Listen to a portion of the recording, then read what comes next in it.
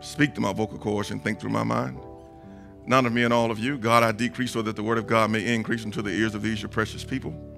And Father, I thank you right now that the Holy Spirit has the liberty to move up and down every aisle, in and out of every road, touch, heal, deliver those who are captive and those who are believing you, God, for a miracle.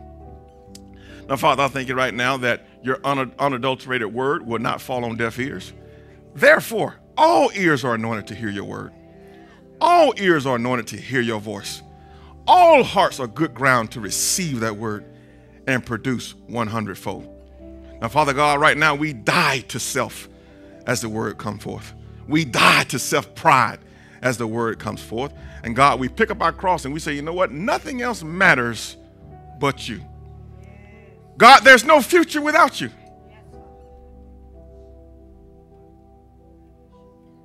God, we owe it all to you. We love you, Lord. We praise your name. We lift your name on high. God, we thank you for our families. We thank you for our children. We thank you for the daily bread we received this morning, God. God, we thank you for the air that's in our lungs, God. For some people didn't wake up this morning. Some people didn't make it to the destination this morning. But God, you are faithful. And the angels guarded us. And we're here. And we lift your name on high. And we praise your name, God. And we declare you are Lord of lords and you are kings of kings. And it's in Jesus' name. And Excel Church said, go ahead and shout about that.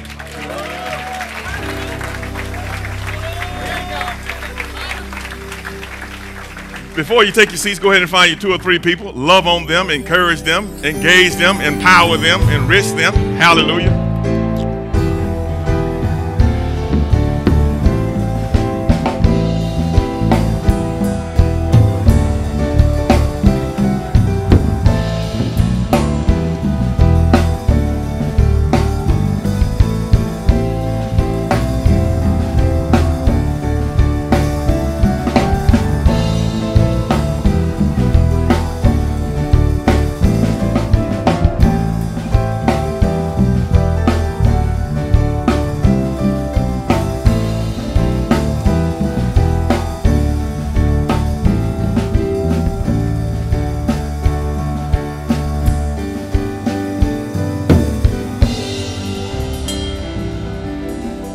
Amen. If you need a Bible, slip your hands up. Ushers can get you one. We want you guys to follow along with us as we go through the Word of God.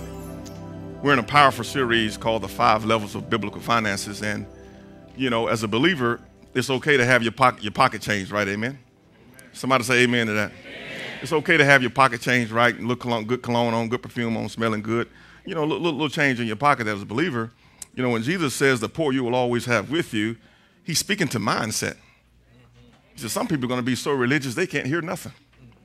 Some people are going to think their dead works is going to get them somewhere. He said, no. He said, those kind of people right there who don't want to renew their minds, it's got to be a certain way for them to hear, you know, all this kind of stuff and hear my word and receive my word. He said, they're going to always be with you. And you don't shun them. You still love them, love thy neighbor as you love yourself.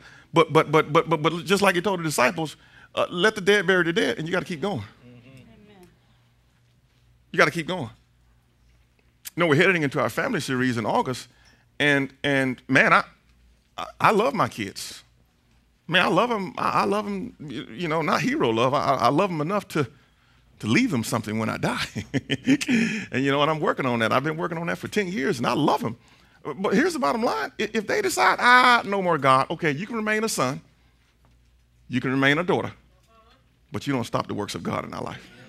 You're not going to do that. That's just not going to happen. And you'll be at the Thanksgiving table. We'll be there when you birth the babies. We'll be grandparents, all that kind of stuff. We won't shun you. We won't kick you out of the family. Why? Because you're blood. But if you're asking me to stop doing what I'm doing for God because you got a problem with it, it won't happen. Now, biblical finances, the 5 levels, I was thinking about this all week. A lot of people may think that I'm preaching budget your finances message. Budgeting is important, but it's all action-based. I'm going to budget to get this pressure off of me. I'm going to budget to have some extra money. Good thing. I'm going to budget so I can save some money. Good thing. But it's all action-based. That is why it tapers off when the excitement leaves. I want you to write this in your notes. Mastering money is boring.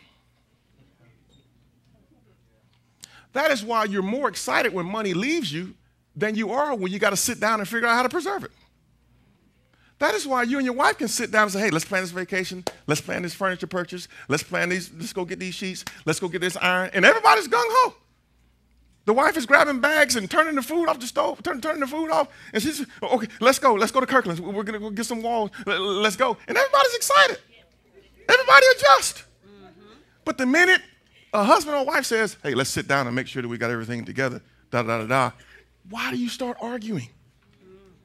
Why does it get so tense when we have to sit down and talk about the preservation of money, but when we got to release it from us to corporations, man, we bond over that. That's backwards. Hyperconsumption is the greatest enemy to what we're going to talk about today. It's the greatest enemy to you creating generational wealth. You just consume. And I was doing research this week, and it said, the guy was talking about millennials. he said, let me just dispel this myth that millennials drive this economy. He said they don't. He said they don't drive this economy. He said they may drive social media. They may do that. He said, but they don't drive Wall Street. And he said, what you got to be careful of, and I was telling my son this last night, you got to be careful as a millennial thinking the world owes you something. And you're changing the way things are going in this world. The only thing that's changed is social media. But Wall Street is still trucking. They're still trucking with investments. They're still trucking with people who say, you know what, I don't even know, what is social media? I'm not even on it. They're focused on the markets of the world. But the idea that a group of people is just going to change everything from baby boomers. I was a baby boomer. A lot of us in this room were baby boomers. But now you got Generation X, you got millennials, you got all this kind of stuff. And it said, listen, they're not dictating the market. They're just invested in and grafted in social media. And I told my son, I said, listen, that research said that 63%, it's 3 years of research, 63% of millennials spend their time surfing to spend. Says 6% of them spend their time surfing to invest. He said most of their time on the internet is to be seen and to shop and spend money. He said nobody's researching how to invest their money. Nobody's researching how to create generational wealth. Nobody's understanding, listen, no one's going to give you anything. Wall Street's not going to give you anything. And if social media disappeared tomorrow, what do you have? Think about that. The only time they get on the net is to be seen or to spend money. And watch this, finance a presentation of prosperity. But they ain't learning nothing. So we're talking about the 5 levels of biblical finance, and I really want you to dig down because God has something special for you. He has something special for me. It's a Pandora box that says everything that's in this box, the life that you imagine about is right here in this box, and I want to show you how to get it. So the 5 levels of biblical finance. Now, media has some slides. We're just going to roll through this review real quick, if they can pull them up. So you can see it for yourself and just refresh yourself. The 5 levels of biblical finance, that's the name of the series we're in. Next slide. Provision. Provision is simply this. We learn step number 1 in the 5 levels is, level number 1 is God will provide. And that simply means I don't have enough money coming in to meet all of my needs every single month. But God, Jehovah Jireh, is taking care of me. How many people know what I'm talking about? You know what I'm talking about? Next level. Sufficiency. This simply says you have enough. Your needs, watch this now, not drug dealers, not painkiller pushers, not stealing stuff, not doing that. Your needs are legitimately met. Simply means I'm in sufficiency. I require, watch this now, no assistance or aid to live my life every 30 days. Somebody said, well, I got to borrow from my dad to pay my car note. I got my own place, but I got to borrow from my dad to help me pay my rent, You're not in sufficiency. Why? You're not meeting your needs by yourself. Well, I'm 27 years old and I'm in sufficiency. Are you? You got your own place? No, I stay with my parents. You're in provision. Why? You require assistance to have that life. You have a room in a 4-bedroom house that they pay the mortgage, they pay the JEA, they put the food in there, they pay the pest control, they pay the cable that you watch, they pay for the water that you use to shower, they pay for the gas that you use to cook. They pay for it all, and guess what? You're not in sufficiency, you're in provision. Next level. Abundance. Now this right here, you can leave it up to the media. This right here simply means, look at it. How many people like extra? How many people like disposable income? Somebody said, what is disposable income? Listen to me. It's extra that has no demand on it. And you got to be careful when you hit this stage, because what happens is people pre-commit their promotion, their tax returns, and their extra, because they never train themselves to know this right here. It's not about the amount of money you make. It's about the habits you develop to handle the money you make. Let me say that again. It's not about the amount of money you make. It's the habits you develop to handle the money you're going to make. That's why mastering your finances cannot be action-based. It has to be habit-based. How many people do you know action-based came out of debt back in it? How many people do you know action-based, send the letters off, delete the credit bureau, delete the thing, I got an 800 credit score, got all the credit cards, and now they're back in debt again, action-based. But I know some people who's making $20,000 a year and say, watch me and God. And I'm going to come out of debt. I'm going to get my credit together. But I am feeding my financial literacy as I come out. I am feeding my emotional intellect concerning money as I come out. So therefore, as I'm coming out of debt, I understand how to stay out. Therefore, as I'm building my credit, I understand how to manage my credit now. See, a lot of people say, hey, look, I can get your credit clean, and don't even deal with you on how to manage it. So, boy, you're getting all these pre-qualified letters, and man, the credit cards are coming, and you got a situation coming up, and you say, oh, my God, I got 3 credit cards to handle this. And it's like, what are you doing? How many times are you going to swipe that card outside of it, swiping that card for strategery and function? You're swiping that card for lust now. You're swiping that card to cover your lack now. You're swiping that card to cover your dysfunction now. And then you look up, and they say, once you get over 30%, that's not good on your credit. So you got a $1,000 credit card. Once you pop over $300 balance on that thing, they're saying, hey, slow down now. You got a $5,000 credit card. Once you pop up a $1,500 on that thing, they're saying, hold now. Let's just get it back down. And that is there for a reason. That is there because they understand once you cross over 30%, you're going to need an influx of cash to get that thing to zero. Why? The habits are not there to push it down. You're going to keep charging it. You're going to keep swiping it. And now you're at $3,000. Now you're at 80%. And some people max it out. They close the card, they still have to pay it at 19%, and they just chip away at the minimum payment. Why would they do that on a $5,000 card? They don't have $5,000 disposable income to pay it off. Here's a rule of thumb with your credit. Here's a rule of thumb. Never charge what you can't pay off in 90 days. If you got $200 disposable income and you just charge $2,500, you just may be a victim of interest, compound interest working against you and not working for you. The beauty to compound interest is it's not regular interest. It compounds daily.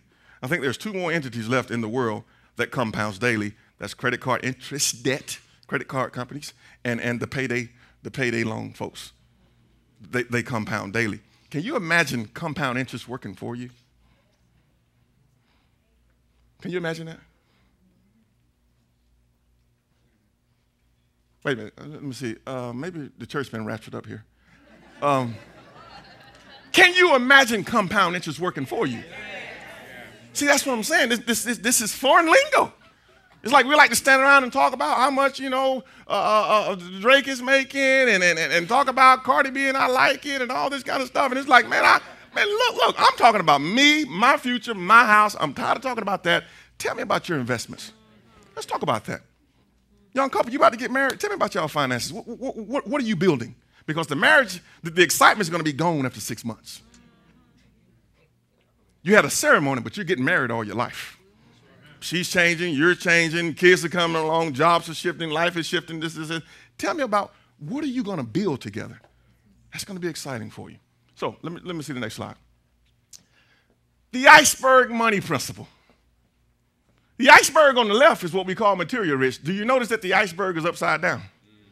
What does that mean? Everything I got, you see it. Leave it up there, media. Everything I got is on my back. It's in my hands when I drive it. It's what I live in. And what it is, your iceberg is flipped upside down, and people see your entire prosperity on your back. The 4 wheels you roll in, the purse you carry. I'm not trying to train nobody, the boat you bought and all this kind of stuff. And it's like you're just material rich. But over there on the side, on the other side, see that iceberg? It's a little bit peeking out. But down here, you can't see what's happening. They're spending, I'm researching. They're spending, I'm trying to figure out where's Facebook going to be in a year from now. They're spending, I'm watching Amazon and what they're doing. They're spending, I'm watching Instacart. I'm down here researching and watching because I know what's happening down here is what we call generational wealth. I can't believe you're a pastor and you drive a Honda Accord. Believe it, baby. V6, leather, Bluetooth, sunroof, skit-scat. I can get out there when I want to. Get me from A to B. I mean, hey, believe it. Heated seats. You know what I'm saying? It would navigate the whole 9. But here's the bottom line. I looked at that car and said, why would I go over here to a 7 Series BMW? Now, them big boys nice now. Don't get me wrong now.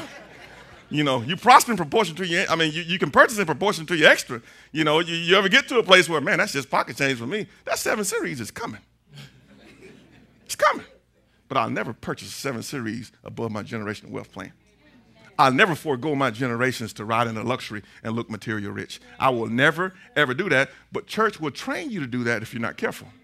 Why? Because the pastor can get up and talk about what he did, what he got, who gave him this, who gave him that, this, that, and the other. And I remember sitting down in South Carolina, and my pastor was preaching, and I'm sitting there as a member, and he said, look, we prosper on a different model. He said, ain't nobody walking in church talking about no pastor appreciation for you. And I sit there as an armor bearer, I was like, why would you say that to me?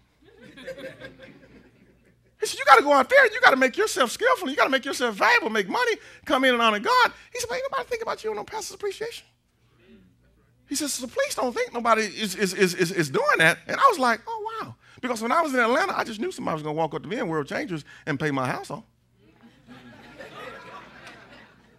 I was just a member. I just knew somebody was going to walk up to me and say, hey, you know, God can do it. But you keep waiting on that kind of stuff.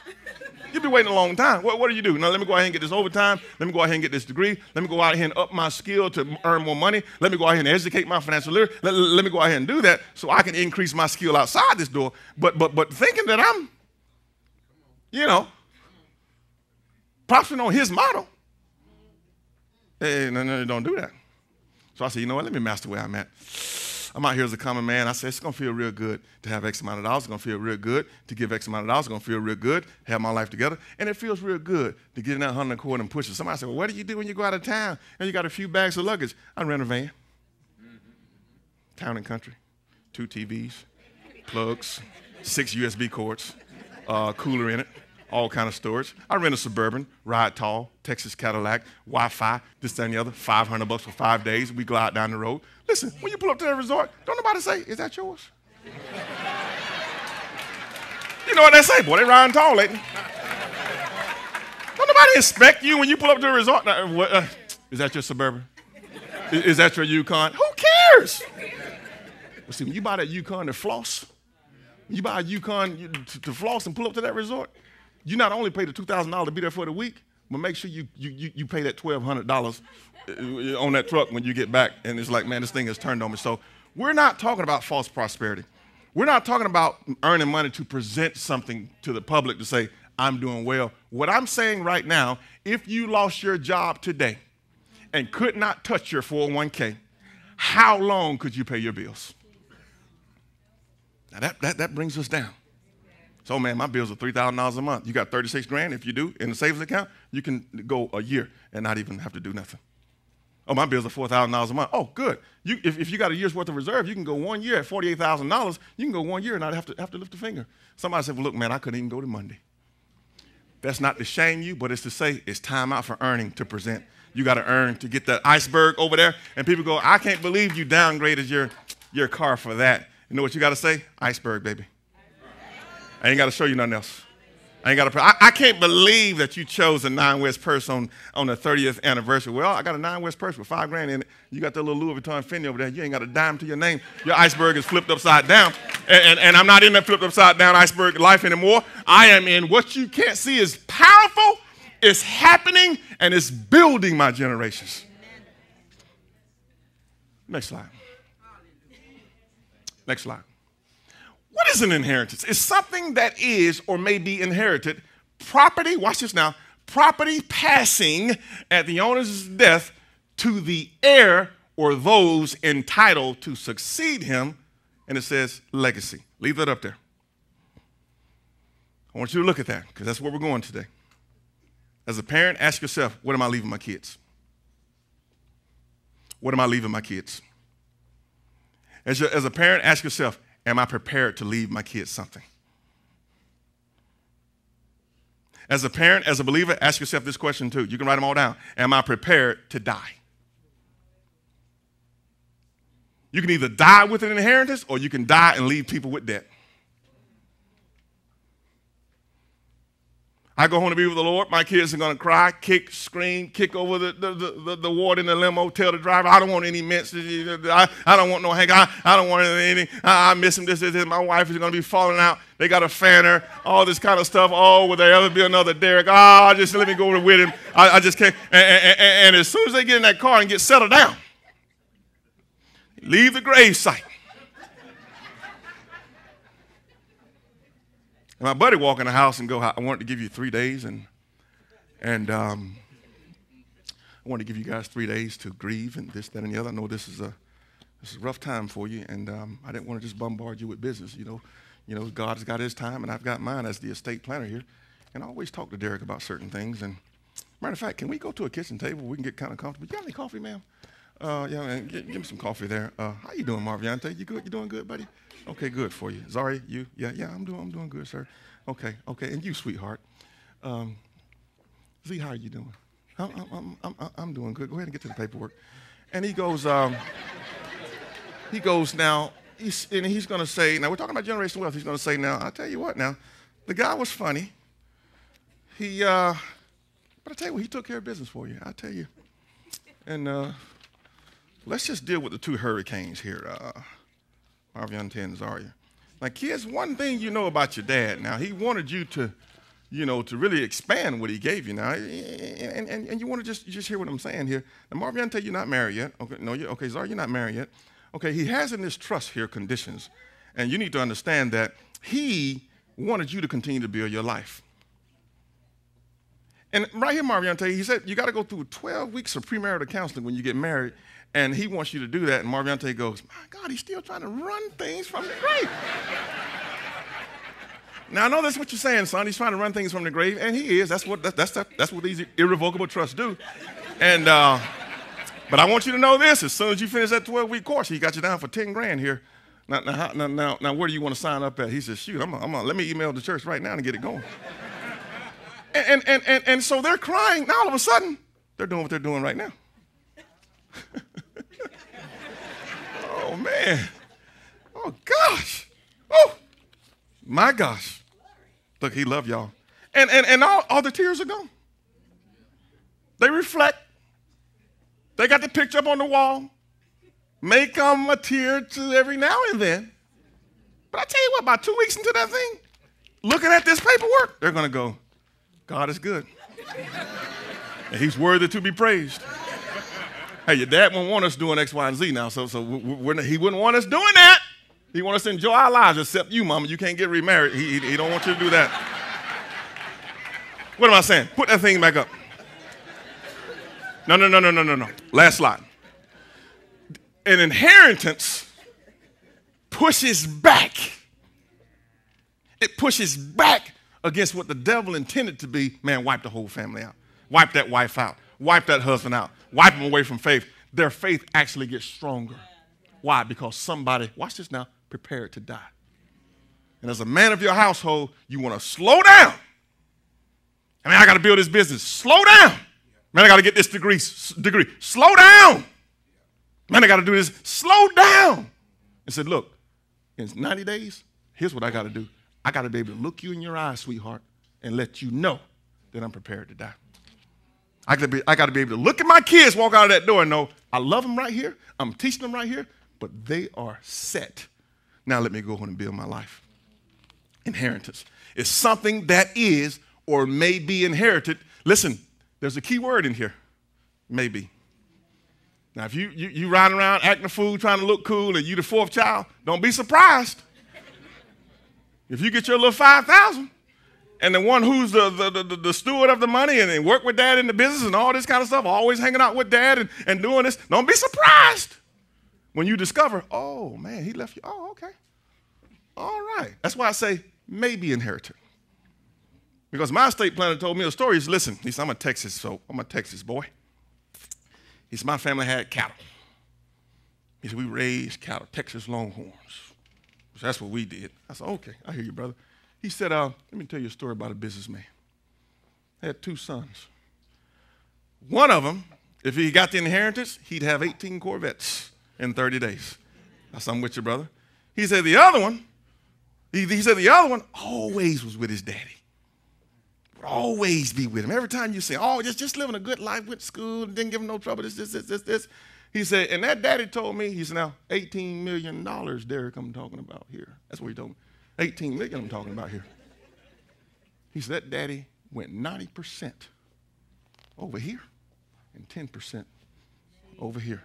He said because people who build generational wealth, it's important for them, for the legacy to keep going. And if you are action-based and you're earning your money, you're not going to keep going. You're going to have 18 Corvettes. If you have the habits, you're going to grow what daddy and mama or mom and daddy or mom or dad alone left you. So listen to me when I tell you. You think your parents are not paying attention. They are. They're going to take care of you. But a legacy-minded man wants his legacy to get stronger. So I got to have the right people taking care of it. Amen. Next slide. Generational poverty is when we spend all of our money in one generation. Generational poverty is when we spend everything we have in one generation and nobody leaves nothing. Single moms, you're in on this too. Please don't think you're excluded. You need to get your life insurance, get your estate plan together. This. You need it more than anybody. Why? You don't have a man to fall back on. Your kids don't hold. You're single, and if you got 2, 3, 4 kids as a single lady, get that stuff in order and know who's going to get your kids if something happens to you. This is imperative that you do this. This is very important. Why? You're building generational wealth as a believer. So a poor generation, generational poverty, is when we spend all of our money in one generation. Proverbs 13. There you go. There you go, Lamont. Proverbs 13.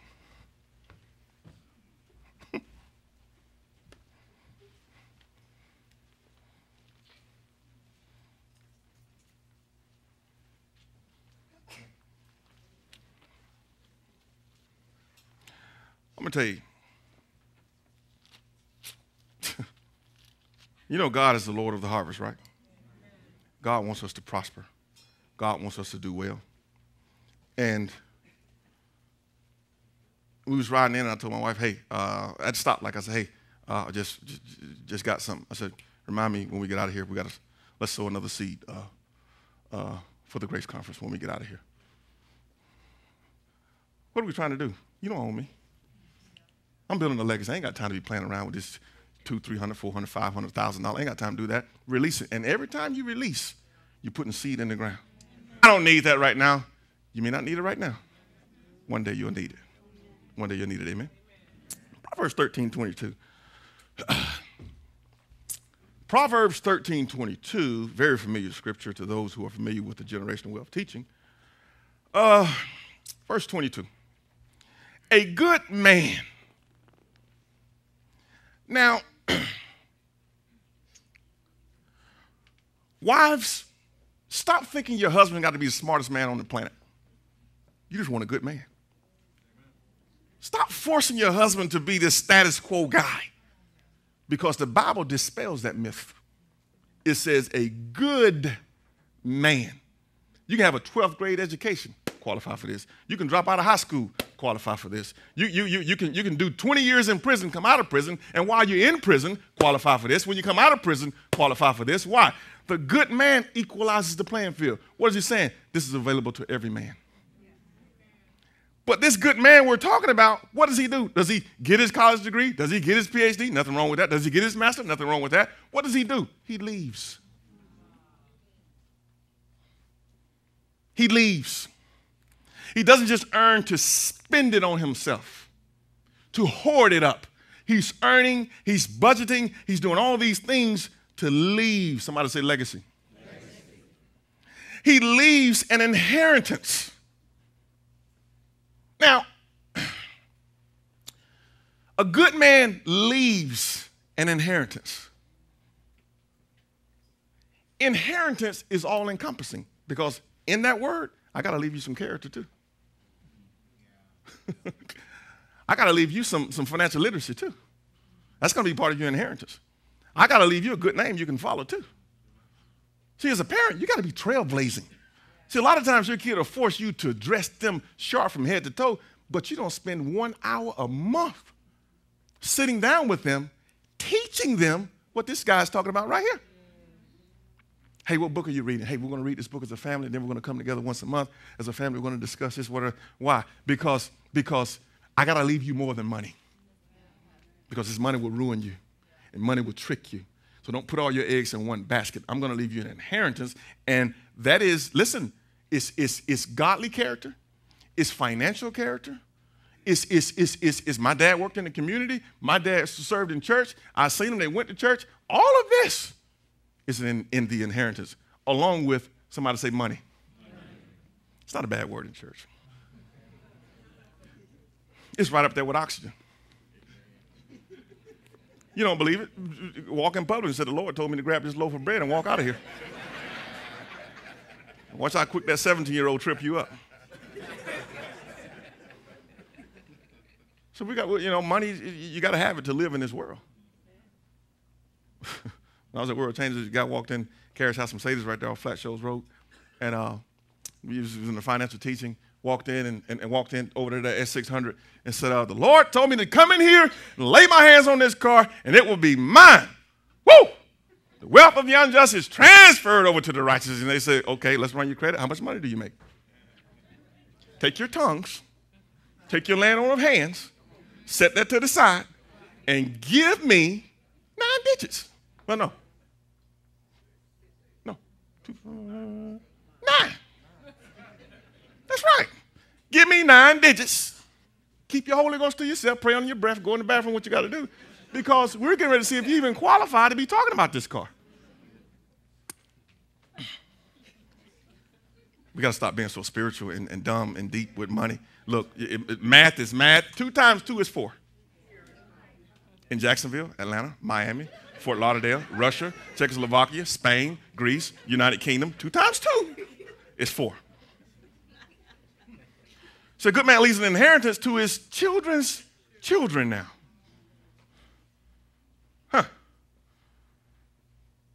Let me say something to the first set of children. You can't be jealous at the second set. Because the first set is sitting in this room right now. Jeff, you're the first set, son. You're the first set. And your parents will look, I'm going to leave some money in our plan to your children. You go, I don't have any kids. They go, we know that. But we can pay to set it up, to skip a generation and start funding grandkids we don't even have. And you're going to want us to do that. Why? Because we're going to pay for their college. We're going to pay for everything. That's what we're doing for you. So what am I doing? You start working on your grandkids. Boy, this is so powerful to me. A good man leaves an inheritance to his children's children, and the wealth of the sinner is laid up for the just. There's stuff laid up for the fair. There's stuff laid up for the righteous. That's why you confess every single day, Lord, I receive expected income, my paycheck, and I receive unexpected income. Well, what's unexpected income? It's stuff just laid up here that the sinner is heaping up, doesn't realize that it's laid up for you. Somebody says, I don't believe that. You ever just went to spend some money and somebody say something like this to you? I don't even know why I'm doing this. Look, now don't tell nobody, but I'm going to go ahead and give you this deal on this car, but I don't even know why I'm doing this. Guess what that is? It's unexpected income coming back into your pocket, and it was laid up for you, just waiting on you. Amen? Let me see the next slide before we get knee deep in this thing. Is that the next slide? Hold on. Generational poverty. Hold it right there.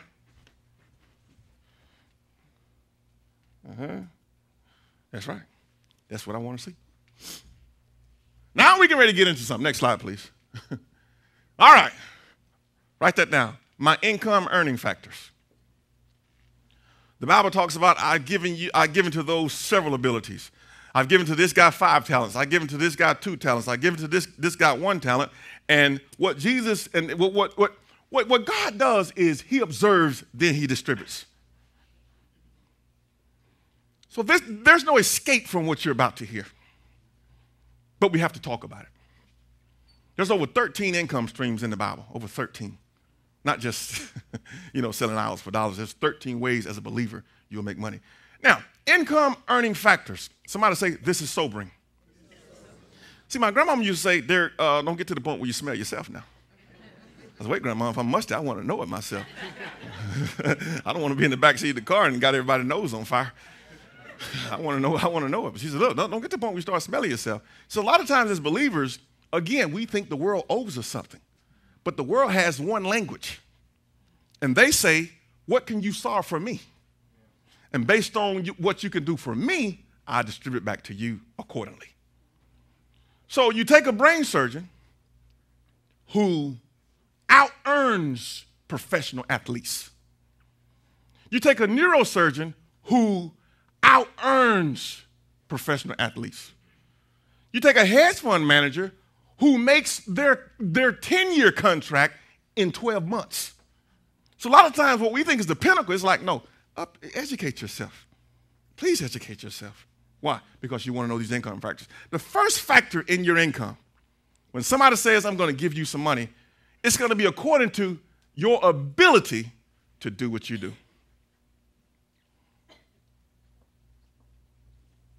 God gave us all talents and gifts and skills. And when you apply for that job or send that resume in, they are factoring in how good are you at what you do. There are some people that drive from the north side to St. Augustine to get their hair done. Oh my God, you just drove by 100 salons. And you're going to go way to St. Augustine and pay 50% more? You're going to do that? Yeah, I'm going to do it. And that beautician says, yeah, because of my ability to do what I do. People drive from everywhere, and they pay me 50% more. Why? Because of my ability to do what I do. So while she has to stay open on Saturday from dark 30 to dark 30, I open up at 8 o'clock, I close at 3, and I make $4,000 on that day. Why? Because of my ability. That's why my income differs from hers. So you always, as a believer, want to work on your craft. The Bible says, know the state of your flocks. Know what's happening, not just out there, what's happening in here. What am I putting in here that's going to propel someone to release more towards me? Do you hear what I'm saying? The next thing is the difficulty of what we do. These are all determining factors for income. So let's go back to the brain surgeon. He opens up your head. He works on the central focus point of how you function in the whole nine, and he puts together veins smaller than your hair. He puts them back together, and you can talk again. And here's what they say. We're going to give you $120,000 an hour. And watch this. The difficulty of what we do, they're rare. Well, I'll tell you what, go ahead and call him in, send him a text and let him know, hey, she was life flighted down to Gainesville. We need him in here. It's not that simple. What do you mean? He's not in Lakeland? No. He's not in Jacksonville? No. Well, where the heck is he? Australia. He got to fly in on a private jet. He's the only one who can really go ahead and fix grandma right here. Okay, watch this now. The difficulty. He shows up 1 hour, 2 hours, 3 hours, 4 hours, 5 hours. Give me $600,000 plus. For what, 5 hours? 5 hours? Give it to me. Why? The difficulty of what we do. The application stack is not that high. That stack comes down, and it determines that income. So people go, man, I want to be a professional ball player. I want to be a professional. And it's like the Jews go, we dispel that. We fix your brain. Matter of fact, we sew your limbs back together. Matter of fact, we own ABC. We control the media. You just listen to it. We control it. And they say the difficulty of what we do and what we deal with, the income translates right along with it. The next thing, watch this now. The difficulty of replacing us. If you're on your job kicking up dust, stirring up sand, got to look at the laws, the labor laws every 30 days to try to trip somebody up. They're going to be in that boardroom. They're going to say, listen, we're just going to release him. We're going to release her. We just, my gosh. And you're not that difficult to replace. But if you do your research now, companies are looking for people who can translate the vision over this high level of skill. How many people can you get on one accord with us? How many people can you get to see what we have in place? How many people can you, oh man, you got 150 in your department and they all flow with the vision? Oh, we're going to pay you. Why? You're very difficult to replace. Here's one thing I know about a high-skilled person with a bad attitude. You're writing checks against your skill, sooner or later it's going to run out. Sooner or later they're going to look at your skill and go, you're very skilled at what you do. But the drama that comes along with you, the trail of blood that you leave in the department, the amount of people who goes home with knots in their stomach just because you're cracking the whip and you pride yourself on cracking the whip, there's a wave coming for you. They're going to say, they got their masters. They've been 20 years into this thing. But I tell you what, nobody in this company likes them. And we got to get them out of here. So the difficulty of replacing us determines our income factor. Now, here's the thing. You can take it down, brother. I think Brother Jim's on the wheels still today. Here's the thing. God and heaven equips us now to go out into the world and be, watch this, an ambassador for Christ, a disciple for Christ, watch this, and a servant. Those who take on the attitude of a servant on their job, they'll begin to meet all three of those. So you think you're very good at writing reports and letters. Somebody else is very good at keeping the department flowing in the right direction. So you think you're very good because you got your degree, you got a double degree and all this kind of stuff. But what you don't realize is your relationship skills, your relationship management is at a level 3. You cannot manage different personalities. You ever know people like that?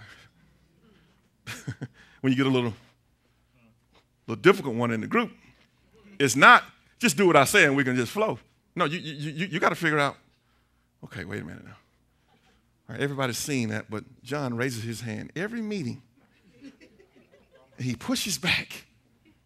There's nothing wrong with being objective, but if you think that you got to be objective on everything in every meeting, like you're going to save the company from itself, sooner or later, the 90 people in the room are wondering, what are you talking about? Sure, we don't see everything we need to see, but there's a part of this job that says, you know what? I got to do something. By faith that I can't see it, I'm going to flow with what the CEO and the CFO has put in place. I'm going to flow with that. But boy, I'm the kind, my personality type when it comes to stuff like that is when I keep seeing a hand being raised, and I'm saying to myself, you just got the answer. You're not going to, what else do you want me to say? Another question. I just cringe. I go down in my seat. And they say something out of the part, I go down in my seat. Because there's a part of me who understands in relationship management, you're not going to get all the answers. Sometimes, Derek, you just got to flow. You got to flow and do your work as unto the Lord and not wish the misfortune on the project that you're involved in because nobody will listen to you. You still got to be 100% in. And when you're like that, your income, it eases up. Amen? Now, when it talks about the difficulty of replacing us, as a believer, you got to be kind. Galatians 5:22, you got to have the fruit of the Spirit when you're building generational wealth. Because you're out there on that job, and you're out there with people, and you have to know in your income, being kind is a big factor. It's a big factor in what? The difficulty of replacing me. So what do? I generate positive experiences on my job. People feel good. People feel good when I come around. People don't, I don't walk in the break room and people just, there he is. There she is. Why is she over there eating by herself? Ain't got no friends. Why is he over there? He has no friends. Why? He doesn't understand. Brother, in this income thing, as you build generational wealth, know this. When you go into that building, you are in one of those factors that we showed up there. The ability to do what I do. The difficulty of replacing me and the difficulty of doing what I do. Amen? There we go. Part 4, 5 levels of biblical finance. Here's what you got to know about that right there. The investment is underground. What you see up top, the money, the tree, the green leaves, everything that's happening up top, is because I'm investing in the roots. And as you build generational wealth, you have to start investing in the roots. Otherwise, talks like this or messages like this, it's irritating. It's hurry up and let's get to the exciting part. And you got to know there's a reason why Roger Staubach, who quarterbacked the Dallas Cowboys, has a multi-billion dollar real estate business, and the other guys don't have nothing. Mr. Jason, don't have nothing. Why? Because you didn't go underground with this. You thought you was going to always be catching like you were when you were 16 years old. That's what you thought. So you didn't invest down here. There's a reason why Magic Johnson has all of these chains. There's a reason why LeBron has they said, oh my God, why did he take $50-something million? Oh, he's shortchanging himself. Until the financial actuaries said, no, he didn't shortchange himself.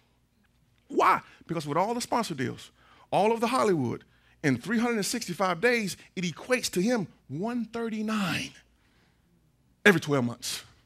He didn't shortchange himself. What has LeBron been doing? Working under here. Man, y'all think this ball is? You think this is? You think this is? Some guys go, no. I'm going underground to build something that my family can eat from. Next one. You see that?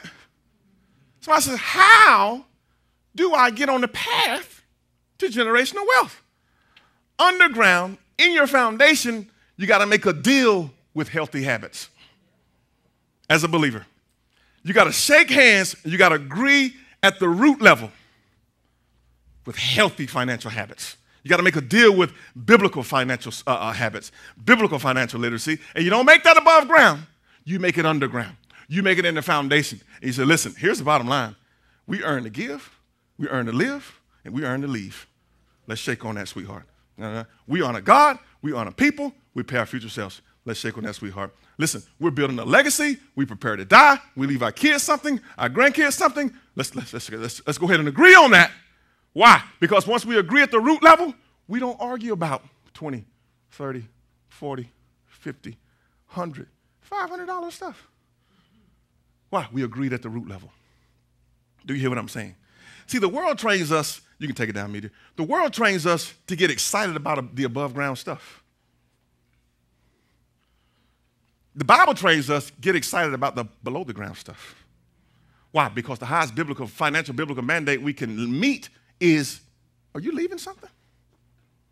Are you leaving something to your generations? Are you preparing to die? Are you doing that? No, I'm just buying. I'm just hitting every sale that pops up. Matter of fact, I'm subscribed to Kohl's. I'm subscribed to this one. I'm subscribed. Here's what I tell you about your subscriptions in your email. Go and unsubscribe. Do you understand? They are campaigning against you, against your extra. Subliminally, subconsciously, they're telling you 10% off, 20% off, 30% off, 40% off, and they slowly pull that extra out of your pocket. When your husband goes, ho, we're not doing that. They don't need that. You get mad at somebody who's trying to preserve your money, but you're trying to run and take it to the world. God have mercy. Let's keep going. Got 20 minutes, and we'll hit the message. We're in it right now. Listen to me. Wealth and riches. Now, wealth and riches requires time. Number one. Number two, wealth and riches requires a foundational relationship with God. It requires a foundational relationship with God and his financial principles.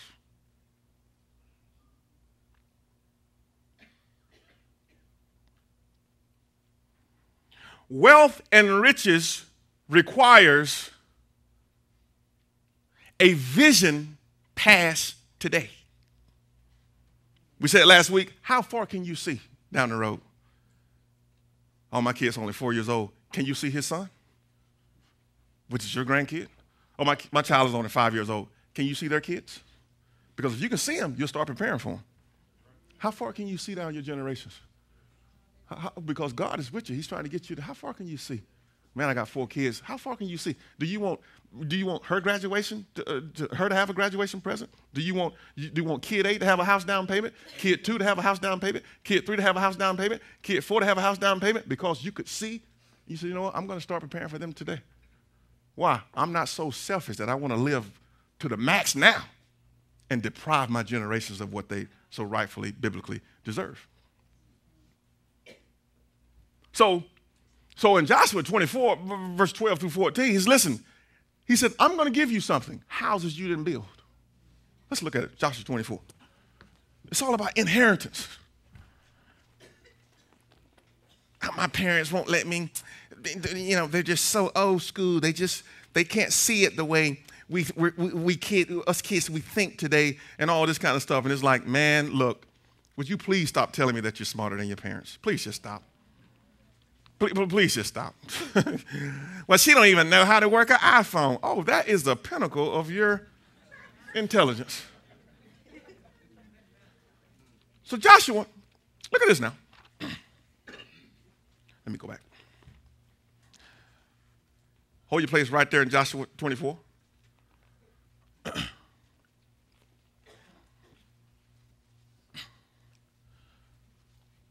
See, your parents, the notion that, we're talking about generation, the notion that you're 14 years old, your parents are 40, they have 26 years on you. The notion that you have life figured out and they're wrong all the time. Look, I thought the same way.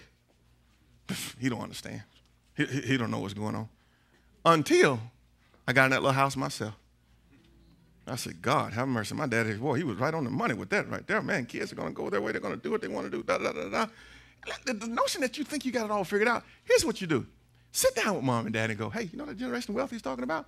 Where am I in the equation? Where am I at? Now, we're not talking about 48 ID and 2020 and first 48. They're not going to knock you off. But you gotta sit down with them, sit down with your parents and go, okay, he's talking about what are we building? Why? This is a family effort. I want to be part of this legacy. I want to make this name stronger.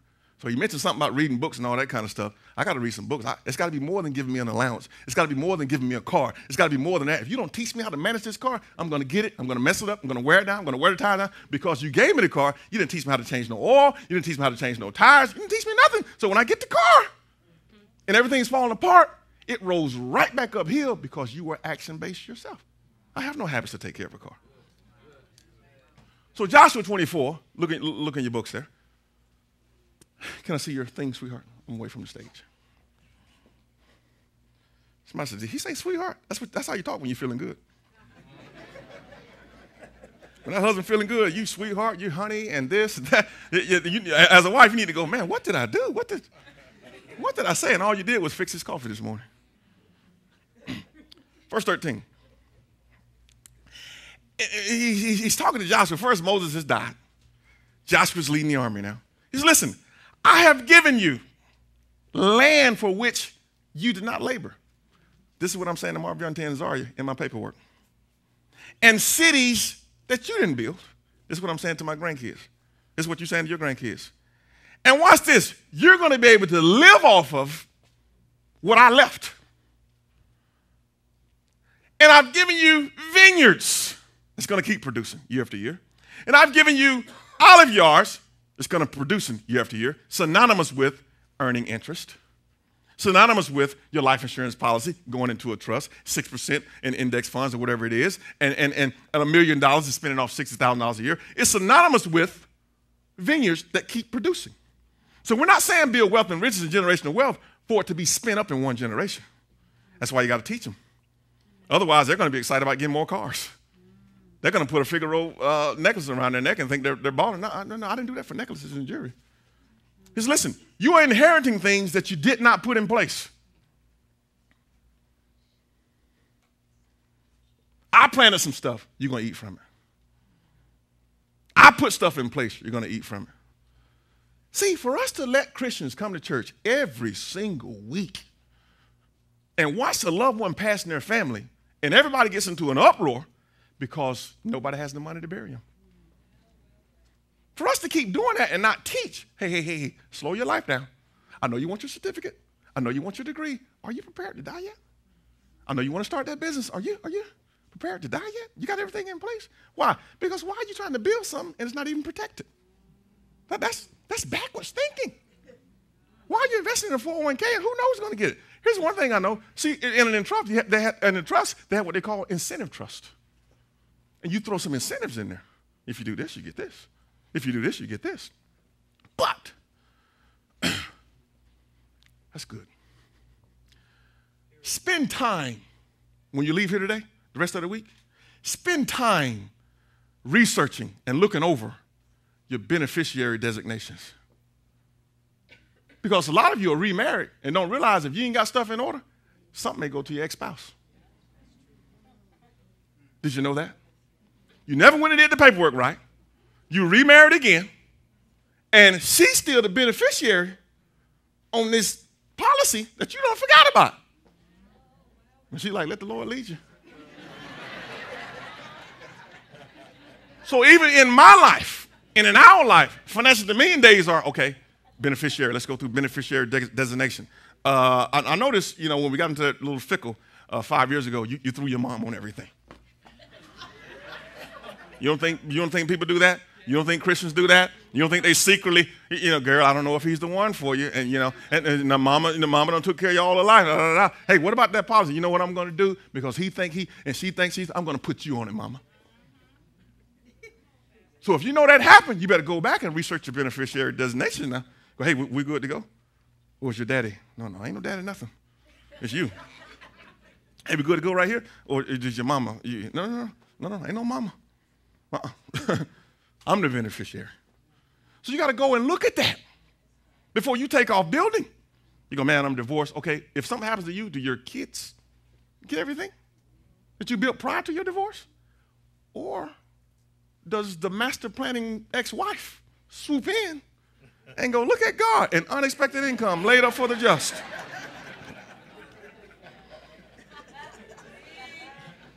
So we're talking about wealth and riches and generational wealth. You as a believer got to realize this stuff and come out of the clouds. Slow down. And speed up. Somebody said, how do you, man, I'm telling you, when we was about to get that divorce, my daddy was in my ear. No word, no Jesus, no prayer about it. No let the Holy Ghost lead you. What it was, get everything out of her name. I tried to tell you, and this 6 years into our marriage, I tried to tell you how to set yourself up. Now, you don't want to listen to me. You see, a hard head make a soft behind. And now here we are, right here today. Oh, you went off to North Carolina and met the love of your life. All this stuff you're telling me. And now I'm telling you, get it all out of her name and get it over here in your name. But that seed went deep in me, too. Well, shoot. We got a point there. She's going to just stroll on off and be with somebody else. Let me. So you got to go and look at your beneficiary designations. Because a wife may think, I'm on everything. Only to realize, no, you're not. You're not on that. Because when you told your husband, I really don't love you, you struck him deep. Now, he still love you and all that kind of stuff, still go to church with you. But, boy, he shifts some stuff around. God forbid we be honest in church. God forbid we under some church. We're talking about building something. You better make sure you're building off the right foundation and nobody is shocked, when this thing go down. So you got to go back and look and say, okay, wait a minute now. Hold on now. What is mom doing right here? Now, we love mom, but you was instructed to leave and cleave to me, right? Now, have you cleaved yet? It's been 18 years.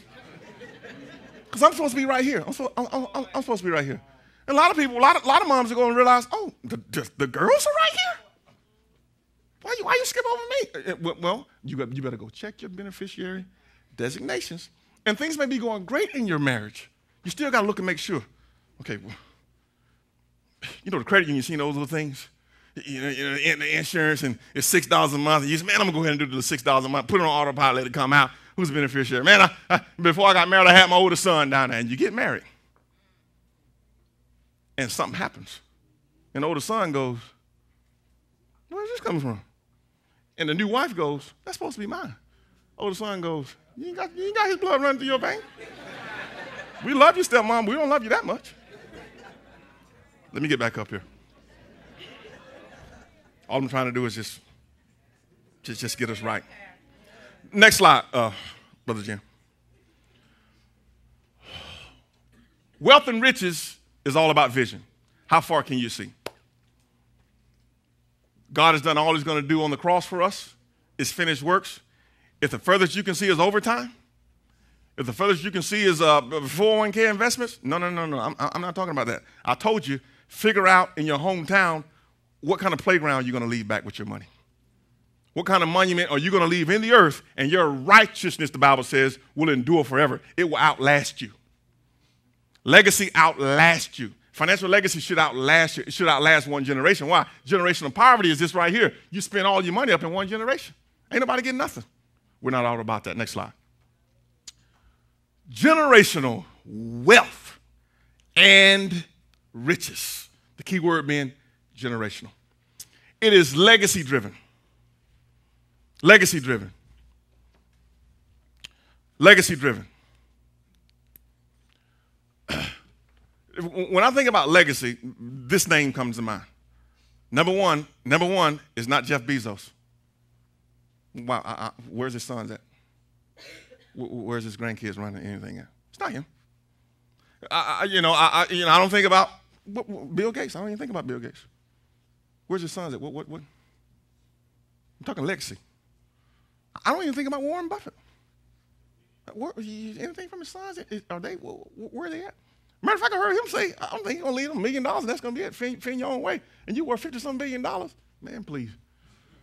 Break them kids off something. When I think about legacy, here's who I think about. God almighty, be more careful. Somebody told me yesterday, I changed that out, and that baby is dry as a dirt road.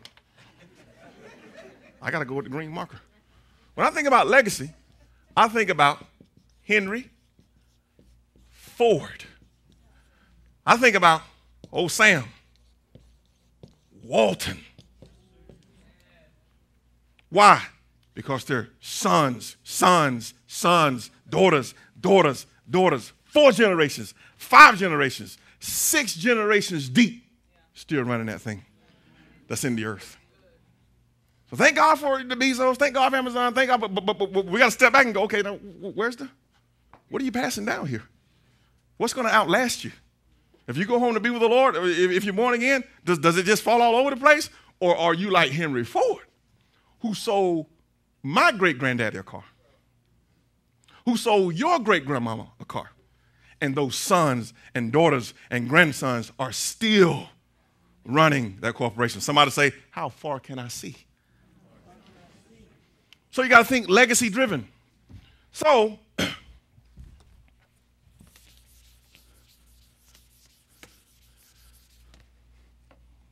Jeff Marviante, always make sure, check those markers that they're ready to go. Somebody said, my God, hey, they know. So here I am.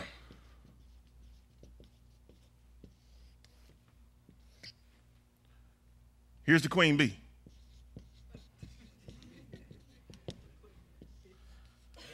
And what spun off of Queen Bee, Marv and Lady Zaza. So now Proverbs 13:22 says, okay, if you're going to get into generations, you're only one deep, Derek. You're only one deep with your kids. Just one. Now, this can get complicated for this guy who's kind of spread out. So you got to make sure that if you've married for the third time or for the fourth time, whatever it is, you got to make sure when you sit down that you put all the cards on the table. Say, hey, man, I got a kid over here by her. I got a daughter by him and by her, and I got two twins. And you got to make sure you put it out there, because when you sit down and do the generational wealth plan, you got to make sure that your generations are taken care of. So this is generation number one. Marv, who has no kids now. No kids. No kids. Zaria has no kids now. No kids. So what is Derek and Zephyr doing? Well, we're teaching them the character of money, the soberness of money. We're teaching them, and if you watch them, they don't walk through this ministry like they're in control.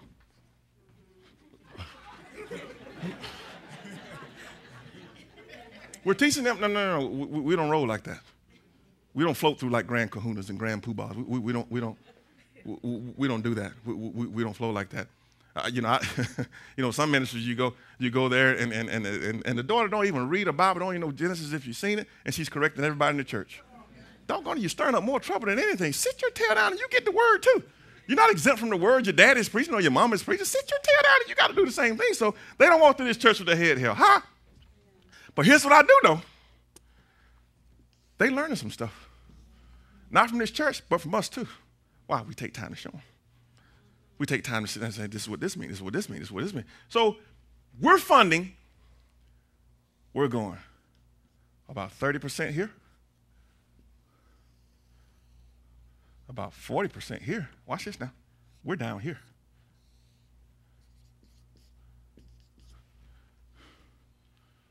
With our trust. We already said generation 1, generation 2, generation 3. Why we're here. And I got to teach you, Marvin, I'll tell you how to handle it. I got to teach you, Zaria, how to keep it building. I got to teach you how to do it. Why? Because right now, they just started their plan, right? They got their own insurance. They got their own little estate plan. They got their own thing going. And right now, we step back and go, okay, now let's get your kids that's not even here ready. Let's get you set up. Why? We got to get this in the fabric of the bloodline, in the DNA of the bloodline, that we just don't earn to show out and be sharp every day. We earn to give, we earn to live, and we earn to leave, and you got to get that in. So we're, and you can do the same thing. We're 1, 2, 3. Watch this. How far can you see? It's legacy driven. Houses you didn't build are happening right now. I don't know what you're going to name your daughter. I don't know what you're going to name your son. But houses they didn't build, we're building them for them right now. Lands they didn't plow, we're doing it for them right now. That's why, should you tithe under the grace message, should you not tithe? Man, are you still on that? Are you serious? Render unto the Lord according to how you prosper. It's the greatest heart revealer. Pastor Dollar say, leave folks alone. It's their heart and God's judgment. Leave them alone. Let them go. Man, I don't see it where I got it. Well, leave them alone. You're in control of your seed. Your seed is your future. You go ahead and do what you want to do. This is heart driven. How good has God been to you? How good has he been to you? That should provoke you to release. And if they're not releasing, leave them alone. It's them and God. And they'll answer to God. They'll answer to God. So 1 generation, 2 generations, 3 generations. How far can you see? So some of you right now have kids in tenderfeet. They're 6 years old. And you're going to work. All I'm trying to tell you, once you get this plan in place, now you're earning to leave. Totally different ball game now. Now your conversations are different.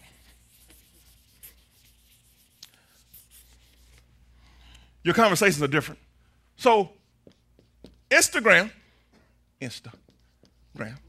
says we're going to introduce Instagram TV. Millennials go, woo, woohoo, woohoo. Well, what does that mean to you? I tell you what it means. If you're generational focus, you go, how much is Facebook shares per share? How much is that? Because everybody's raving about who got so many followers, and Instagram is doing this now, and how long the video is now. They're talking down here. I'm generationally wealth focused. This thing is here to stay. So what am I going to do? When you're generationally focused, you hear differently. You go, hold on, wait a minute now. Amazon, man, they dropping off packages at your house. They got cameras. They got independent drivers. They got all this stuff. They can see you when they drop it off. Oh, Bezos is just a logistical genius. Oh, he's taking over the world. What does that mean to you? Are you just bragging about what he's doing? Or are you sitting back going, wait a minute, honey. My God, how many times have we said this? Boy, if my grandparents would have got some Coca-Cola stock, man, I wouldn't be going to this job today. If my grandparents would have got their Home Depot stock, well, let me tell you something. It's right in front of you right now. And until you can look down that road and get legacy driven, this is not the end-all, be-all, but it's got to be a part of your plan. Why? Because Wall Street makes the money for us. Wall Street controls your retirement. Hedge fund managers move money around so that teacher and that police officer can retire. They make sure that happens. So you got to pay attention to them. So they say, oh, man, Bezos, oh, my God, he's just so off the chain. Oh, my God. Oh, did you get the Apple 10? Did you do it? Did you see how this facial recognition and all this? Oh, did you get it? And I'm saying to myself, church, believers, would you please get legacy driven and legacy focused? Do you understand that those shoes on your feet, you could have had one share? Do you understand that vacation you charged on that card because you was depressed and all this kind of stuff, and you thought hyperconsumption was going to fix it? Do you understand what you could have done with that money to move your legacy forward? Somebody says, this sounds like a stock class. It ain't no stock class. I'm just trying to get you to say, you know what? I'm trying to get you to see that as a believer, God says, listen, I'm putting several things in front of you now to fund this generational wealth and riches. I'm trying to show you outside of selling hours for dollars, get your head in the game on what's going on around you. And if you're thinking about your kids, you go, well, how much will Facebook stock be worth if I get 10 shares a year for 18 years? I'm at 180 shares. It's $190 a share now. Man, my grandkids, what if it's $2,500 a share? Well, I tell you what happens. Somebody looked down the road and said, you know what? One share a month may not do nothing for me, but for my kids is not even here yet. They're not going to have the Home Depot, Coca-Cola, IBM, all this talk. Dad, where were you at? What were you thinking about when Coca-Cola was, what? And because it was $2 a share, $1 a share. But our grandparents weren't exposed to it. Our parents weren't exposed to it. So what am I saying? And when you get legacy driven, you find out who's behind, what's driving this economy. Who is? He goes. Here's what you got to do. I'm driving.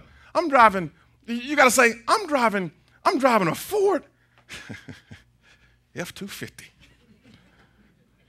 And I got Ford stock. Why? Because if I give you money every 30 days, I promise you, I'm going to own some of you. Somebody says, I put on deodorant this morning. If I put on deodorant this morning and I give you money for this secret platinum, clear, whatever it is, if I do that, I'm going to own some Procter & Gamble. It's not against my rights as a believer to do that. I'm honoring God, but I'm generationally focused now.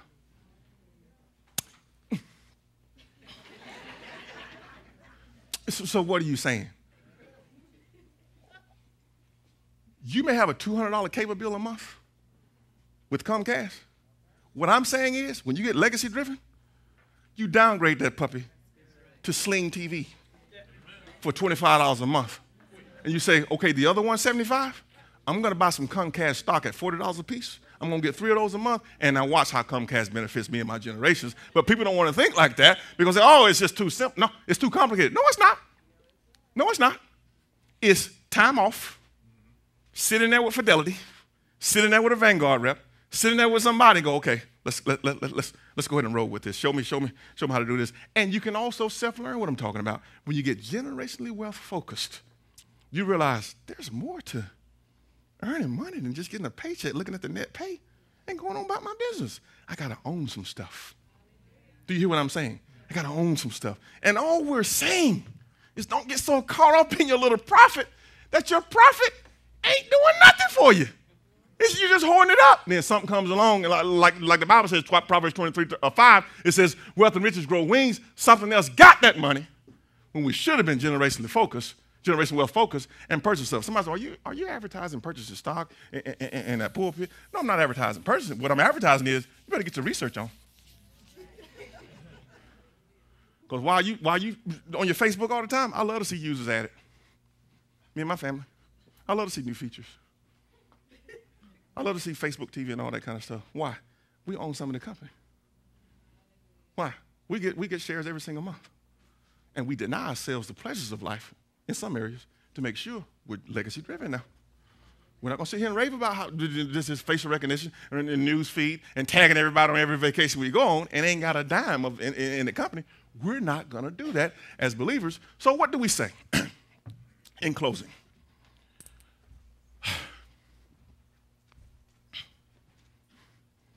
What do we say in closing? Generational wealth. Next week, we're going to start with the 4 constants. You don't want to miss that. Week after that, we'll close it out with the KPIs, financial KPIs.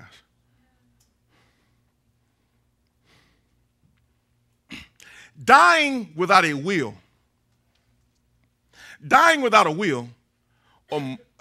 or a more extensive plan, watch this, only brings further grief to your family. It brings further grief to your family.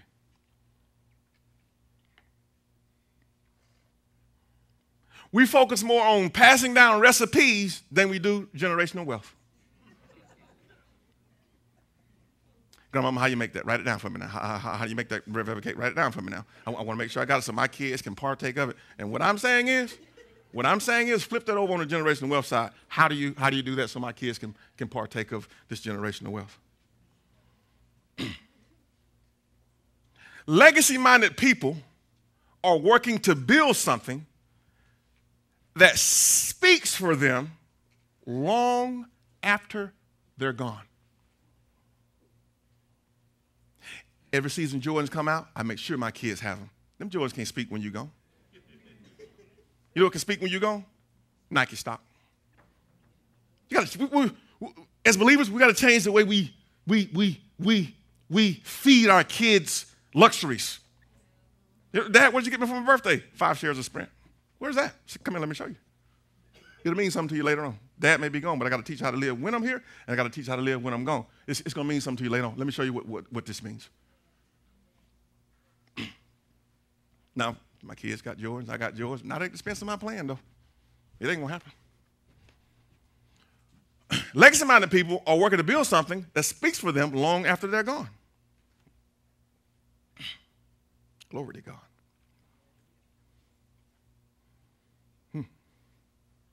The most damaging, this is long, but we got to finish this. The most damaging thing to a person's ability to set their generations up. Now, we're in July. How much conversation have you had about your generations? 7 months. How much conversation have you had about spending money and saving money? Think about that. That's small talk. The devil does a very good job at distracting us from the next level. How does he distract us? With small pleasures. Doesn't mean nothing. Could be gone tomorrow. Why? We didn't bring nothing in this world. Sure. I mean, we didn't bring nothing in. We didn't take nothing out. Well, my God, what matters? What you leave. Can't take it with you. You didn't bring nothing in. You can't take it with you. So what matters? What you leave. The most damaging thing to a person's ability to set their generations up is sometimes, watch this, more than enough coming in with an unrenewed mind to generational wealth. The most damaging thing to a person's ability or a family or a couple or a teenager or a young adult to set their generations up is sometimes more than enough coming in with an unrenewed mind to generational wealth.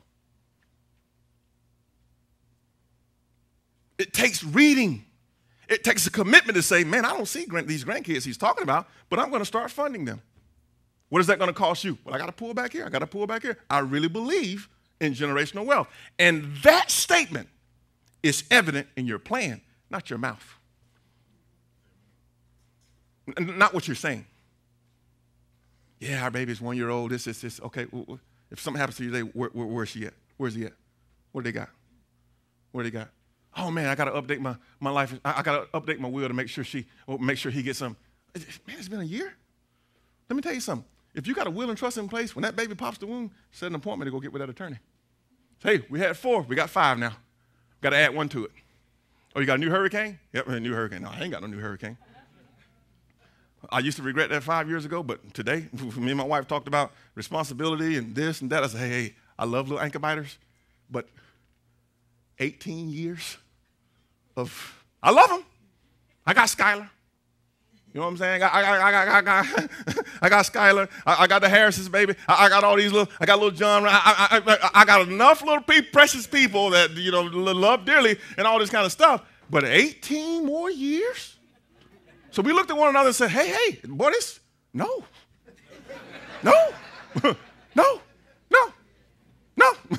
I just, now if you'd caught me back here like 27, 26, man, it'd have been like popcorn. But right now, we choose our freedom over. Sweetheart, we're just not ready for that response. Thank God for the babies. I'm just not ready. I just don't want to. I do regret when I was 25, 26, nobody came to me and said, hey, man, go ahead and pop them out now. I regret it, but not to the point where, let me go ahead and, no. I don't want it. I don't. It sounds good. It sounded good. She was like, are you serious? She said, hey, I was thinking about, I said, no, dang it, you ain't thinking? You ain't thinking? I said, let's just get honest with one another here. I said, what about this? What about this? Now, you got to stop doing that. And what? No. Nope. Nope. We'll love on other folks' babies. We'll let the little Whipples pop out babies. We'll love on them. We'll let Brother Jones keep popping out babies. We'll let Candace is coming. She's coming later on when she gets married. And we got Nicole Radish when she gets married. All these young folks, Chris, all y'all little Jeff, all y'all popping them out. This thing that Marvion Tate, Zaria, your time is coming. And the church is waiting. We're waiting on you. But warming up bottles late night and mad at folks when they want babysitting and help me out and all this stuff. My wife can't go with me here. My wife can't go with me there. And, man, it's just good. Grace is a God. I know kids are gift, but right now, I just don't want that responsibility. I just don't want it. Let me get back up here. She came to me with that stuff. I said, man, please. We was talking about 25, 26. No way. Are you speaking against baby? I'm not speaking. I'm just saying. You got to know what you're signing up for. I said, well, shoot, we're from 35 to 60. That's 25 years that you got to be building now for your generations. Man, I throw in a set of twins in that. Man, it's hey, they're God's gift, but not for the homeboy right now. Or the homegirl. I'm not speaking against nobody's wishes and what you want to do. You're going to do what you want to do, but you better sit down and factor that thing in. Okay, so money with no regard for the future or the present eventually gets wasted. Money with no regard for the future or the present, we're talking about generational wealth, eventually it gets wasted.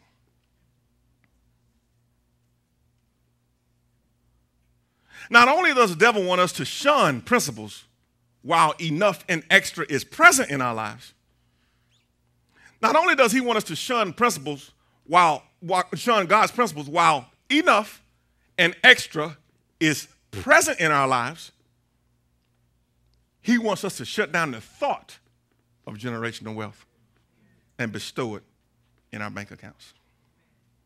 And he goes, you're in another class now. You're not the lower class. You're not the middle class. You're not the middle upper. You're not the upper class. Well, what are you when you're doing that? Just sitting there circling the comfortable poor. You just got extra laying around just in case you want to wash and dry. It's okay. You never want for a meal or nothing like that. You're just circling. But there's other people who go, I'm legacy driven. I'm building this to pass it down. I don't just tie my kid's shoestring 20 times when they run in the garage. I stop them and go, let me show you how to tie your shoestrings. And if I can show you how to tie your shoestrings, you won't keep running in this house aggravating me. So we got to slow down so we can speed up and go, oh, guys, you got your first job. Let's sit down now. Hold on now. And you may discover, I don't want that. All right, hard head, we'll make a soft behind. When you're ready, I'll be here. That's what you got to say as a parent. Oh, my gosh, have mercy, Jesus. 12:25. Can I have 5 more minutes? Yes, I just want to finish this up. Psalms 39.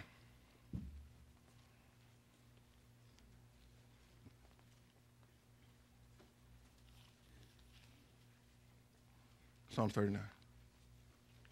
You should walk out of here going, man, God's got my back. God's working on my behalf behind the scenes. God bless me with this job. God bless me with this ability, this skill. And I got to slow down and speed up. So let me just kind of figure out. Yes, I got 1 salon. How do I get 5? Yes, I'm right here, middle management right now, and I'm not going to get an anxiety and worry, this, that, and the other. But I got to pause and go, God, what would you have for me? Because I know there's profit where you want me to be. So before I put all my eggs into this company's basket, you lead me and guide me in the way you want me to go, because I'm headed for generational wealth. Psalms 39, verse 6. Surely every man walketh in vain show. Surely they are disquieted in vain. Well, why? How are they disquieted in vain? Because he heapeth up riches, and knoweth not who shall gather them. You know what it's saying? People are going out investing in their 401ks and investing in their businesses and building their businesses, and they don't even know who's going to inherit it. And wives are going rah, rah, rah, and don't even know, okay, where's the inheritance at? What's the back end plan? Just in case you stop earning. There's something called the chief earner of the house. He or she, they're the chief earner. And estate planning guys call, they say, look, you're the chief guy in this company, you're the chief guy in this church. They call it a key man policy. What do they say? You're the key guy. You got to have a policy. I'll never forget, my pastor told me, he said, listen, just in case you didn't know, no one's coming to see you. I was in London one time. I said, I got to have 5 suits. I got to have a blue suit, silver suit, black suit. I got to have white shirt. There's some red ties, power ties, blue. I want to go over there. And the guy said, you're not preaching. Take 2 suits, black one, blue one. Just change ties. You're not preaching. What was he saying? You're not the key guy. But I tell you what, if you got a chief earner in your household, they're the chief earner. They're what they call the key man. What is it saying? The key man? You better have some stuff in line. God forbid something happens to him or her. God forbid something happens to him. What is that saying? Listen, don't be heaping up riches and don't know who's going to get what. You got to, look, feed her, feed him, serve them, take care of them, encourage them, love them, make it easy for them. But know this, don't take them for granted. Don't do that. Why? They're the key man that's making this thing go. That's not shaming about it. It's just to say, hey, when you talk, approach it like this. You're the key guy. We got to make sure you're taken care of. That's why when daddy pulls up, train those boys to run out of that door and go hug on him. Why? You know, daddy walking, they've been working all day, pulling that money in. You know, everybody don't need to sit down on the couch when he come in. That wife, that mom need to train him. Hey, go out there and meet your daddy. Make sure you know, you massage his shoulders, daughter. Make sure he's taking. Why would I want to do that? Because he's the key man in this house. It's not out of pride, but he's the key guy. Now, if we take him out of the equation, God will still take care of us, but stuff changes. It shifts very fast. So you got to make sure you know who the chief earner is in the house. Otherwise, we're heaping up riches, and it's like, who gets them? No one even knows anything about the riches that we're heaping up. Psalms 112. God almighty, be more careful. Man, we're just talking about your money. Gosh, man, I'm impatient about talking about money. Well, I'll tell you what, money going to talk to you later on, and it won't be impatient.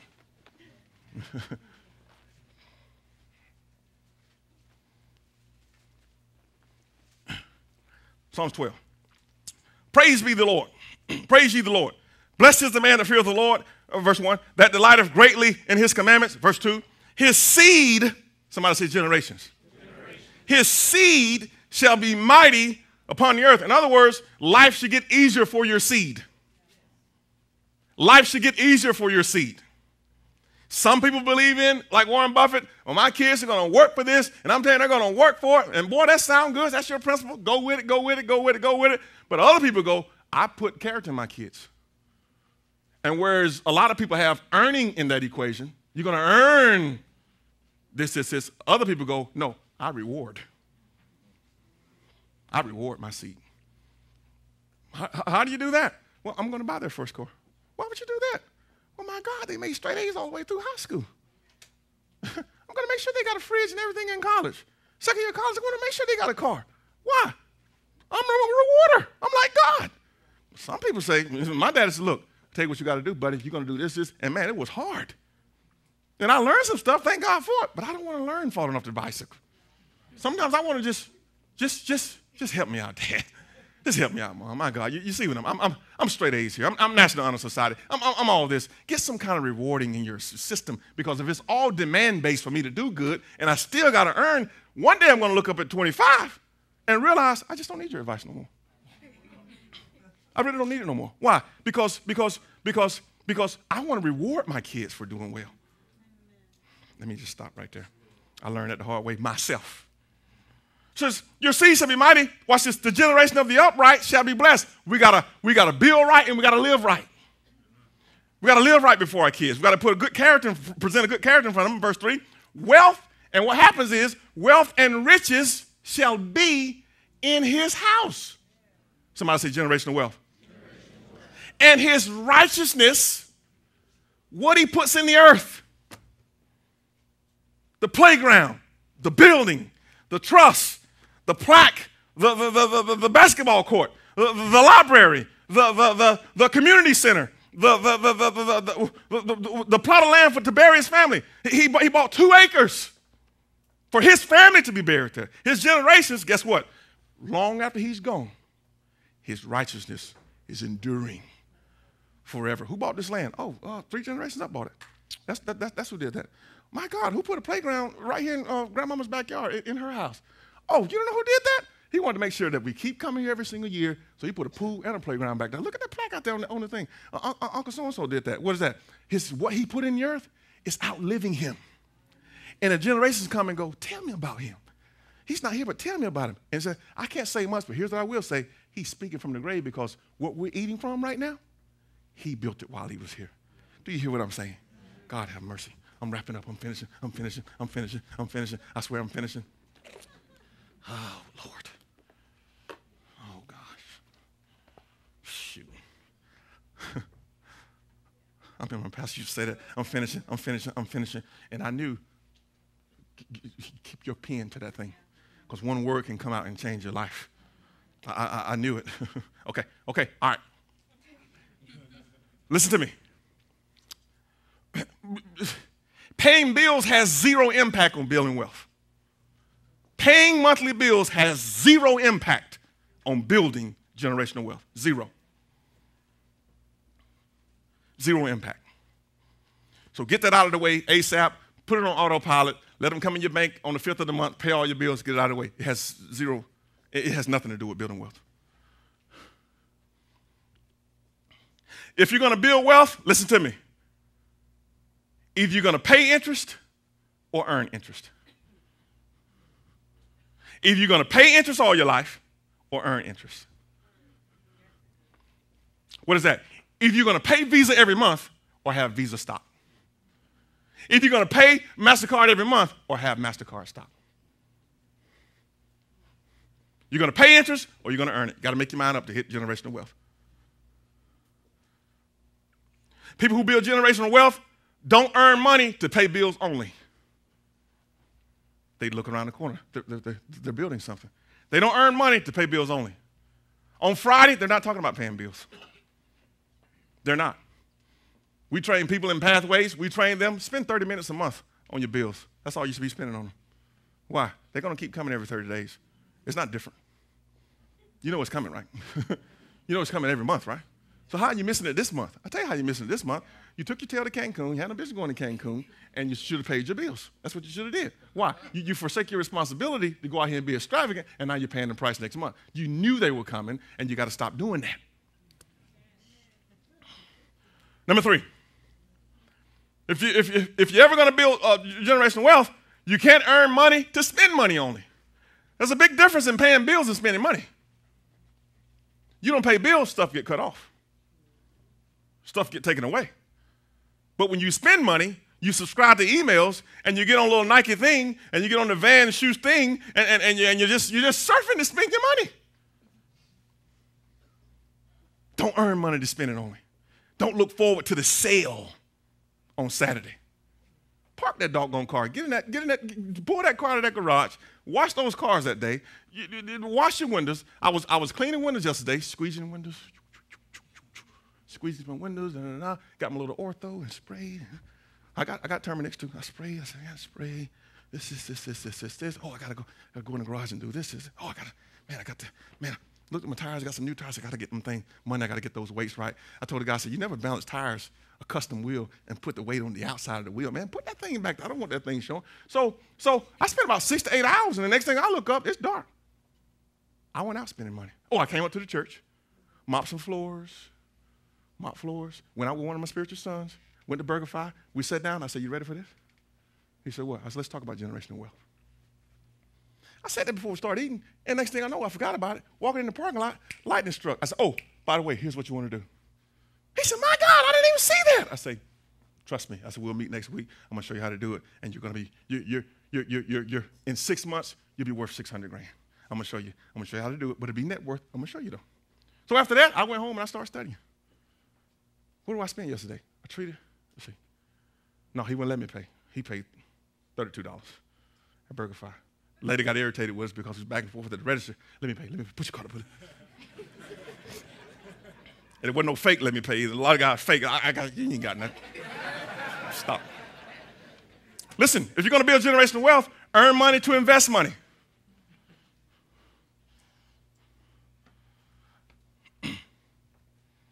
I really figured I really like being a father. I really like showing men how to, I just really like doing that. We can talk about the word, but my strength is of course, we talk about the word, and this, but my strength is, can I just guide you here? Can I just show you this?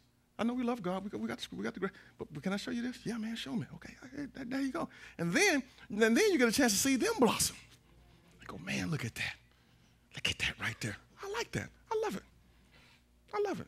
I just do. Earn money to invest money. Keep going. Earn money to save money. People with generational wealth, you're going to earn money to save money. You just can't earn and spend. You got to earn money to save some money too. You got to earn money to honor God. Honoring God's got to be in that equation. I don't think there's any way a believer can achieve generational wealth by not honoring God. Not in the sense that God will put a curse on you, but if you don't believe in God's economy, if you confess him Lord of Lords and Lord of the Harvest, and you don't believe in that economy, I can't even see you seeing down the road in generational wealth. Why? Because when they say it's going to cost you $1,200 to fund that generational wealth plan, I can't see you doing that. You may think it's a waste of money. In closing, third one. Answer these questions this week. How much are we saving?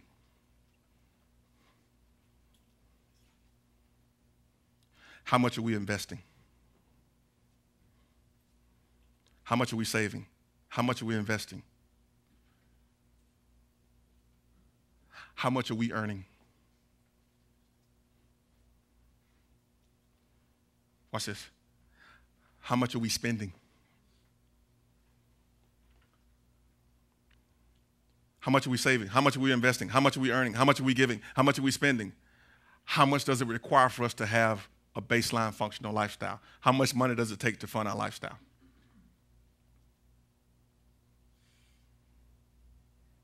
So you're going to answer those questions. How much are we saving? How much are we investing? How much are we earning? How much are we giving? How much are we spending? How much does it require for us to fund our baseline lifestyle? Here's what I want you to do. X out baseline lifestyle once you go down these and ask yourself this question. Where's our heart at? When we see those numbers, where's our heart at? No one will wiggle out of this. You sit down with your wife, sit down with your husband. You know, a husband may go, this is all we're giving. And the wife may be, her socks may be shocked off. A wife may go, well, this is all we're giving. And the husband's socks may be shocked off. Or his heart may be revealed. Oh, we give more, we do this more than we give. I'm fine with that. After all, the Old Testament says this and the New Testament says, oh, okay. That's fine. You're still going to heaven. But you're going to get a chance to discover where you are. So when you write those down, cross out the baseline functionality because we know your daily needs got to be met. We know you got a financial lifestyle. But when you go, how much are we saving? How much are we investing? How much are we earning? How much are we giving? How much are we spending? The Bible says where your heart is, your treasure's there. It's right there. The purpose of this generational wealth and riches and generational wealth teaching at the end was to show us either our heart is in generational wealth building or this will reveal to us where it is.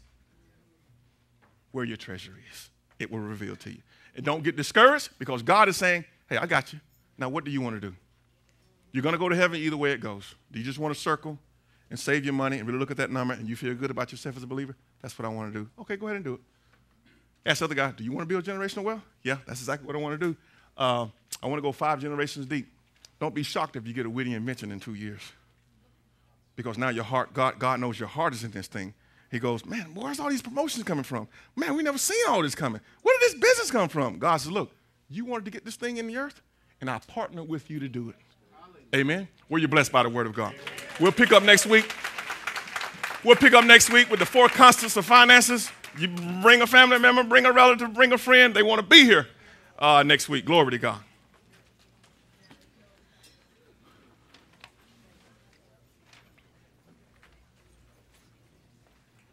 Let me get my prayer counselors down front.